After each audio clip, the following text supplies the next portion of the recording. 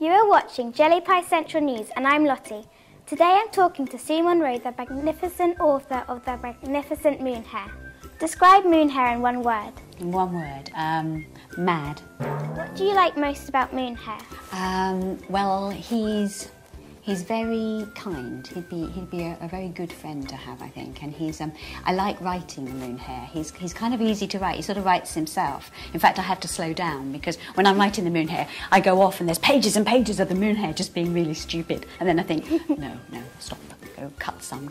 So he's easy to write and he's good fun to write as well because he can do anything. The thing about the Moon Hare is he's silly and very magical, and you only start to see that in the other books. But he's quite a sort of interesting character to write because there's lots to him. He's not just silly. How did you come up with the character of Sandra?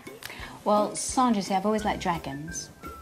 I like stories that've got dragons in them. I like fantasy stories and things like that, especially when I was growing up.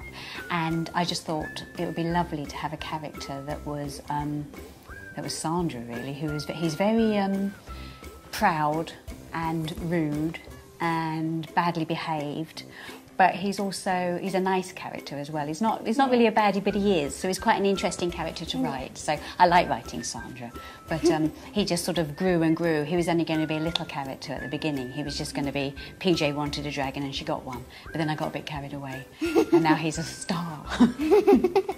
Moon Hare likes to store things down his tight so that when he needs them, he's got them. Does Sandra have a similar trick up his sleeve?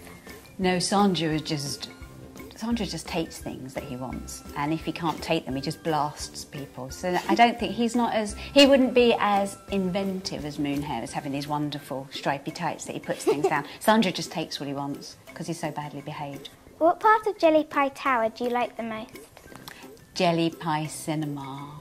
It has to be. It has to be, because I love the cinema. I love films, really love films. So yes, and Jelly Pie Cinema is just so cool because I like the little jelly cube. I've decided he's my favourite, you see. So and he's in it at the moment. So yeah, Jelly Pie Cinema.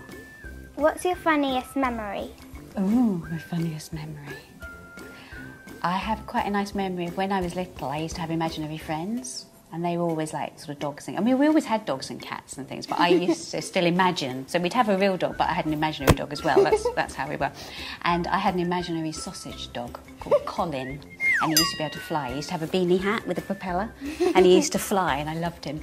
And then one day, one time we were on holiday with my mum and dad and my sister, and we went to Dorset, and there's some big cliffs in Dorset. And we were sitting on there one evening, and I don't know why, but I decided that my dog had fallen over the cliff.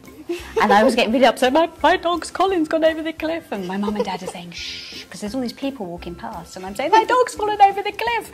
And anyway, my dad, bless him, he was very sweet. He said, I'll go down after it. So he climbed. I mean, it probably wasn't a big cliff, but to me it seemed like a really big cliff because I was only I was only little. My dad climbed all the way down this cliff, and there was a big group of people by now sort of behind us watching, and he came back up and he went, here it is. And I looked and I went, that's not my dog! So I was in trouble after that because I had to go home. But that's probably my funniest, that was my favourite memory of making my dad go down the side of a cliff to look for an imaginary dog that wasn't there.